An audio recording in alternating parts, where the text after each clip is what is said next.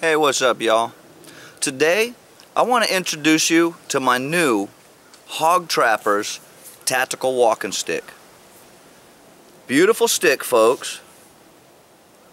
Rubber corked on bottom, leather grips, steel capped.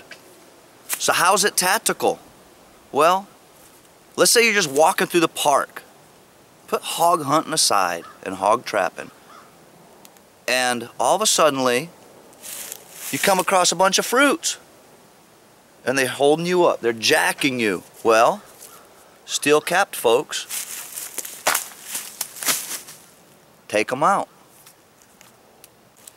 Okay, so it can break an orange. How tactical is that? Well, how about an apple?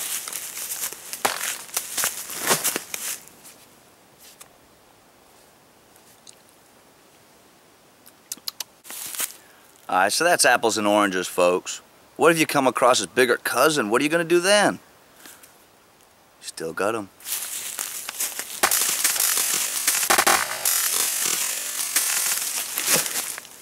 No problem. Okay, so what if you hit him and he didn't go down? He's still there. What are you going to do? Hit him better. Tactical hog hunter stick, folks. You tell me you don't like that.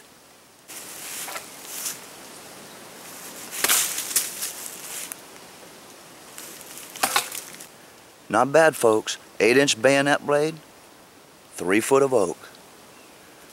18-inch steel capped club with 3 ounces of lead packed inside.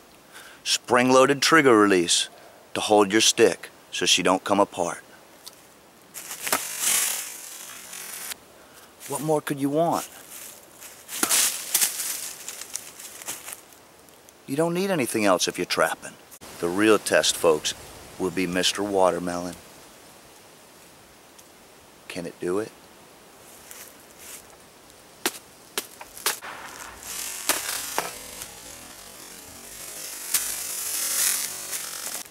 Now that's what I call tactical.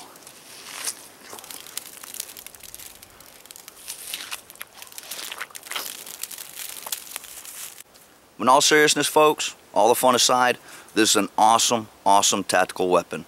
If you hog trap where you can't use a weapon to put them down, this thing's fantastic. Not that I'd go out using it and bashing things on the head with it, but I have used the blade many, many times. I made my first one, I gave it away. This is a second, better version. You can't buy this, folks. I made it myself. I'm going to put a link at the end of this video. If y'all want to make one, you want to see how it's made, click that link and it'll take you into that video series. If y'all like this video, do me a favor, hit that like button. If you're a subscriber, fantastic. If you're not a subscriber, hit that subscribe button too. If you don't have a YouTube account, get one. It's free.